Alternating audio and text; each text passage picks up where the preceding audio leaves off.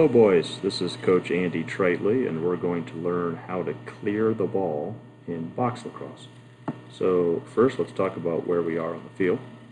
So I'll use blue.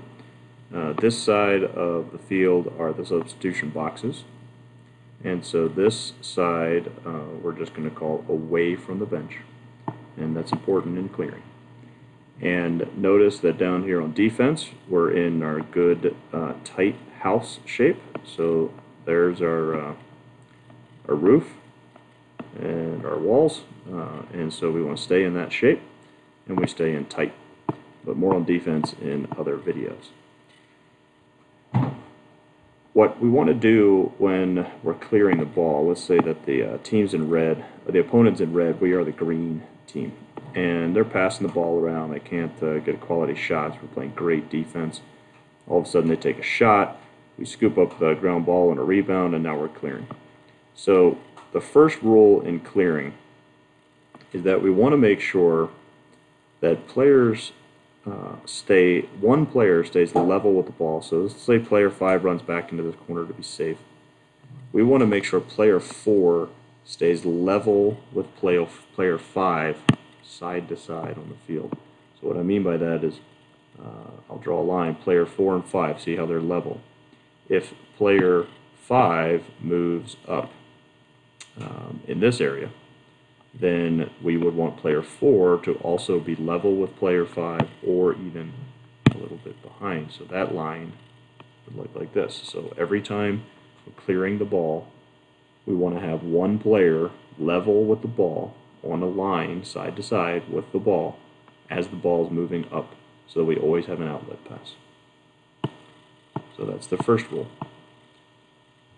The second rule is I'm actually going to make the defense go away because we don't really need them anymore. So these defensive players, let's say that they all drop back to ride and aren't aggressively forechecking the ball. If they do aggressively forecheck the ball, then we just have to make sure we make smart passes. Keep moving, get yourself open for your teammates, run full speed if you have the ball. We usually don't have any trouble clearing it. The second rule is that we want the 2 players closest to the bench to get a substitution. So in this case, players 1 and 2 are going to go straight to the bench as soon as we have possession of the ball and get off the field. Players 6 and 7 are going to come on, and they're going to run upfield. They're going to get into position on the bench side of the field, one at the wing, one at the corner.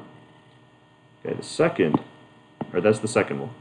The third rule is that the player furthest upfield, so that's in this direction, but farthest from the bench is player 3. Player 3 is going to streak up the boards immediately on possession so that player 5 can get a look at a long pass to player 3. A lot of times we can get fast breaks out of it. Now don't force that pass. If the defense, or who was formerly the offense, if the red square team, if they drop back very quickly to ride, then that long pass or a fast break will not be open. We don't want to force it. Player 3 is going to run all the way upfield, and if the fast break's not there, it's going to take a position here on the right wing. I'm going to move the goalie out of the way so I can grab players 4 and 5. Let's say players 4 and 5 then are going to clear the ball upfield together. Whether they're passing back and forth or not, they're going to stay in a line, they're going to clear upfield, and then they're going to get into our standard 3-2 offense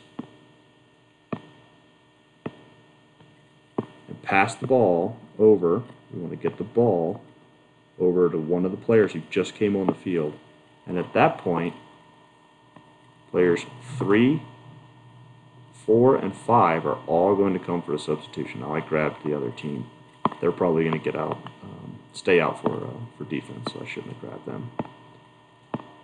But players 3, 4, and 5 for our team are going to come to the bench, and we're going to get out players 8, 9, and 10. We're going to set up in our 3-2 offense, and we're going to run our play. Now remember, the shot clock is 30 seconds from the time we have possession. So if we take about 10 seconds to clear the ball upfield, and then we take another 5 seconds to get our substitutions, we only have about 15 seconds remaining to run the offense, which is why we have a simple offense that can be run in about 10 seconds before we get a quality shot. So there's no reason we can't clear the ball safely, get a substitution, and still get at least one quality shot. And if we hit the goalie or the pipe, then it resets the shot clock, in which case on the second run of our offense, we can move a little bit slower. Thanks for watching, boys. Let's go out and clear the ball.